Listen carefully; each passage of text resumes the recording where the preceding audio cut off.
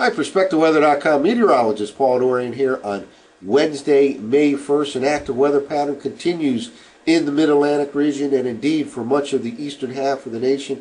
Looks like we'll have rain threats here in the Mid-Atlantic region right into the upcoming weekend. There's a meandering frontal system right now in the Mid-Atlantic. A cold front arrives on Friday night. That front stalls out and allows low pressure to bring more rain to the region for later Saturday into Sunday. One of the main culprits for this active weather pattern is the fact that there are still numerous cold air outbreaks around, and it looks like that'll be the case going forward for the next week or two. We'll kind of focus in on that over the next several minutes here. And as long as there's cold air outbreaks this time of the year, not only do you have rain threats in much of the eastern half of the nation, but you have severe weather threats.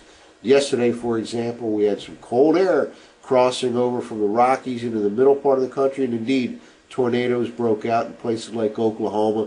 And certainly, given the fact that cold air outbreaks are still on the horizon here over the next week to 10 days, very likely could have some more severe weather outbreaks in the coming week to 10 days or so. Let's take a look at the current surface map.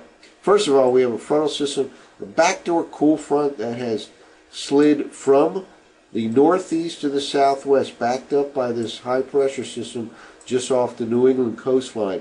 Low level winds have shifted around in Philadelphia, for example, New York City to east or southeast, bringing in cooler air, cooler compared to yesterday. The ocean's still quite chilly this time of the year. Even down in D.C., they'll feel the effects of this backdoor cool front, several degrees cooler today than it was on Tuesday. Lots of clouds around, maybe some patchy drizzle, light rain at times, especially north of the Mason-Dixon line. This frontal system then turns around late tonight and heads to the north and east as a warm front pushes much warmer air into D.C., Philadelphia, and even New York City during the day on Thursday. Expect at least 85 degrees for highs tomorrow afternoon in D.C., likely 80 degrees in Philadelphia, and certainly in the low 70s a possibility in New York City. This low pressure area will push to the north and east, and that will help to push that warm front back towards the New England area during the day on Thursday. And ultimately, this frontal system drops southeast, crosses the region on Friday night, again likely with a round of showers and thunderstorms. That front then stalls in the Mid-Atlantic around and allows low pressure to produce additional showers and thunderstorms in the Mid-Atlantic later Saturday into the day on Sunday. Well, here's the current radar loop. First of all, a few things I want to point out here. Not much going on in the Mid-Atlantic region in terms of precipitation. It looks like it'll be generally a rain-free day, a rain-free morning, but then watch for some patchy drizzle, maybe some light rain this afternoon, and then overnight tonight there can be a shower or a thunderstorm as that frontal system advances to the north as a warm front. Notice here, lots of blue showing up. Cold enough for snow right now across the northern Great Lakes.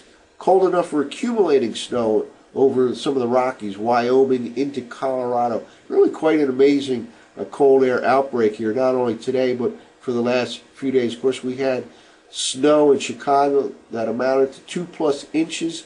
That was the latest they ever recorded, 2+ inches of snow. They did get some snow in May, back in 1940, May 1st, May 2nd, they got an inch or so. But again, this was the latest 2+ inch snow event in Chicago over the weekend. And earlier this weekend, Colorado was some of the coldest temperatures ever experienced, at least for daily highs, in the latter part of the month of April. So certainly not unusual for snow to fall in the Rockies in April or in Chicago, but this kind of magnitude is a little bit unusual. Again, they have not had a 2+ inch snow event this late in the season in Chicago. Denver and Boulder on Monday held in the low to mid 30s. Very cold for the latter part of April. And again, yesterday, with cold air to the north and west and very warm air to the south and east, tornadoes broke out in the central part of Oklahoma, for example, and lots of heavy rainfall as well. Well, let's take a look at last night's 6E GFS model run. We're looking at 850 millimart temperature anomalies. By the way, excuse my voice, I've been battling a bad cold here. Main thing I want to emphasize here over these series of maps of the 850 temperature anomalies, how cold some of these air masses are. And again, cold air masses this time of the year, we're now into the beginning of May, can result in severe weather and certainly an active weather pattern. And over the next week to 10 days or so, lots of rain will fall over much of the eastern two-thirds of the nation. Here, very cold air mass right now over the northwestern U.S. Again, accumulating snow today in Wyoming, Colorado. Let's just keep moving forward. Warmer than normal, at least in the middle part of the atmosphere over the mid-Atlantic region here. Low-level easterly winds will keep it below normal down at the surface in D.C., Philadelphia, New York City. But let's keep moving forward. Again, I just want to point out these cold air outbreaks. Here we are now over the upcoming weekend. Another cold shot arriving in the northern U.S., and it just keeps on coming here now in the early part of next week. Even a cold air mass slides in off the Pacific into California during the early part of next week, and that is associated with a strong upper-level wave. But look at this, by the early to the middle part of next week, the northern U.S. still well below normal. That pattern will continue for the next week to 10 days or so. Well, now let's take a look at the surface forecast maps from the 6E GFS model run. Again, not much going on in the I-95 corridor right now, but there certainly can be some patchy drizzle, light rain at times later today with that onshore flow of air. Let's keep moving forward here. A few showers could break out overnight tonight as that front turns around, heads to the north as a warm front, maybe even a thunderstorm.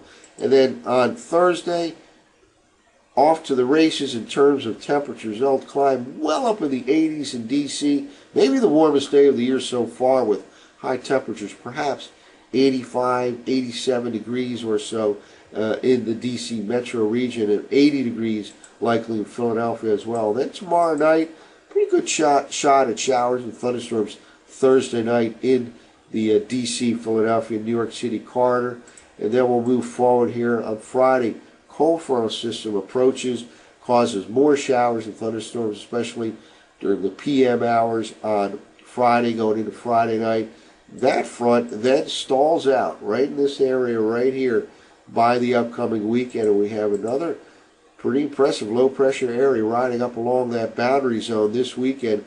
Throws more rain in the Mid-Atlantic region, especially later Saturday night, into the morning hours and Sunday, and some of that rain Saturday night could be heavy at times. There is some hope that by the latter part of Sunday, northwest winds finally kick in, pushing some drier air, and there will be an improving trend later Sunday going into Sunday night, and certainly it looks like by the early part of next week we'll actually start off with pretty nice conditions. But between now and then, several rounds of showers and thunderstorms. A little cooler today, but much warmer tomorrow with high temperatures, at least 80 degrees in much of the I-95 corridor region. That's it for now. For PerspectiveWeather.com, I'm meteorologist Paul Dorian.